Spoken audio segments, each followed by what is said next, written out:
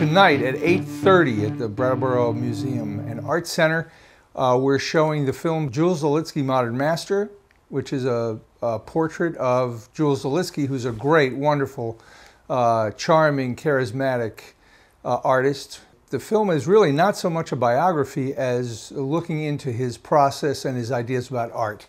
If you've ever looked at an abstract painting and thought to yourself, what the hell is that about? This is the movie for you to see, because it talks a little bit about what an artist like that is thinking about and working on as he makes a painting.